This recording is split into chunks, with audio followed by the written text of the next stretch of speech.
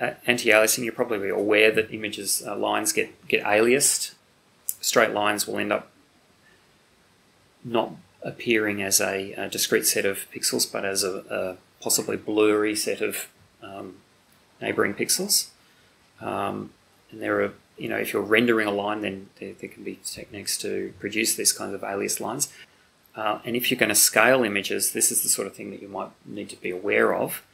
Some TVs and displays will actually have upscaling and anti-aliasing algorithms built into them, which means that you might get an image, and when you scale it up, it will actually get blurry because of these automatic upscaling algorithms which are built into your TV or your monitor. So image cropping can be a problem. It shouldn't be a problem if our source is PNG and we're outputting as PNG, because that's lossless and it's per pixel encoding. But cropping and re-encoding images as JPEG can produce artifacts. Because JPEG stores things in 8x8 pixel blocks, if you were to crop along an 8x8 pixel block, that will produce the best result. But if we crop by some fraction of an 8x8 block, then that can actually mean that we've got to now take two neighbouring blocks that were encoded in a lossy way, and then we've got to shift across into the middle of that and then re-encode some pixels there. So we can make the fact that we've got these blocky artifacts in the JPEG, we can make that worse potentially when we do that sort of cropping. It's across the entire image, isn't it? Not just the edge. Well, you'd end up with each of these blocks that have already been encoded as a JPEG. So you've decoded it now into an image in memory, and then when you crop inwards, it'll be, if you are going to re-encode as a JPEG, then you've got to form new 8x8 blocks which will straddle the old blocks. So if you've lost some information in each of those blocks, you're now creating a new lossy block that's taking information from both those blocks. And that's only if you're cropping that way. If you're cropping this way as well, you could end up taking information from 4 neighbouring 8x8 blocks to produce one new 8x8 JPEG block. So encoding in JPEG is lossy in general, but this kind of thing where you go through iterations and you crop, you're degrading the image even more than if, say, the source was PNG, for example, then we've got per pixel information, then that's not as bad. Or if we're outputting as PNG, then that's not as bad because we're not introducing new degradation of the image. This is why loading a JPEG, cropping it, and then saving it again as a JPEG is a bad thing, because you're going to increase the amount of loss of information. If you're only cropping on the right or the bottom, that's not so bad, because you will still be re-encoding the same block back. And if you use the same quality level, then you're not throwing away any more information than you've already thrown away. YCBCR, that chroma subsampling that I talked about, it spreads color across multiple pixels. So if you crop on the left to an odd pixel number, then you will tend to re-average colors that were already averaged. So you'll actually lose more color information if you crop on the left to an odd pixel number than if you crop on the left to an even pixel number. And in some of those chroma subsampling cases, you might want to crop on a multiple of 4 pixels, because that would actually be more efficient in that case. Are those numbers always consistent? So JPEGs are always 8? I think it can be 8x8 or 16x16. So you still have to check the metadata of the yes. to know how to, Yes. I guess if you assume 16, then you can't go wrong.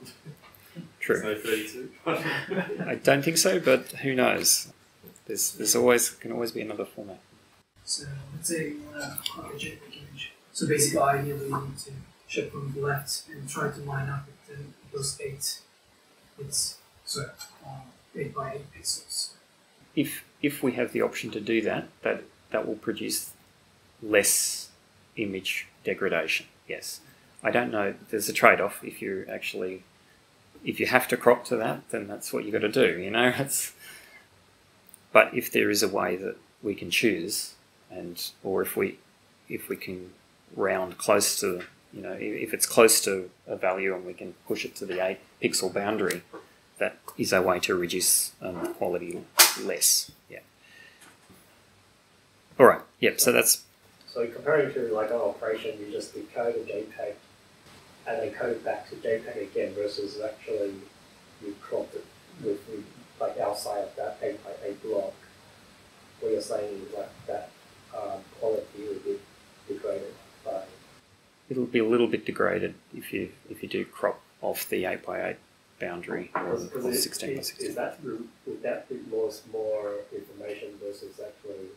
So, because what you're saying is actually when you decode and code again, it's already lost a bit of information, right? If so you're comparing to that, like that lost a lot of information, is it like not decoded followed by the 8x8 blocks? To actually encode an 8x8 block, what's happening is that these coefficients are used to represent how to combine these different patterns that you can have. There's the low frequency patterns to high frequency patterns. And so given a certain number of coefficients, which corresponds to how lossy you want the image to be, you end up combining a certain number of these patterns to approximate the shape that you're trying to represent in that 8x8 pixel block. So if you were just to load an image and then resave it as a JPEG image, if your encoder and your decoder are doing something sensible, you shouldn't actually lose any information, because when you encoded it as a JPEG, you've already thrown away information. So if you just load it and save it again at the same quality level, it should keep the same coefficients and you shouldn't lose information. But if you crop, then what happens is you've got not just one 8x8 pixel block, but you've also got the neighbouring blocks that you now have to re-encode some way to actually approximate what they look like. And it's there that you can lose information, because you might actually need more information than is stored. You've actually got to, if you're going to save at the same quality level, you might actually end up approximating it.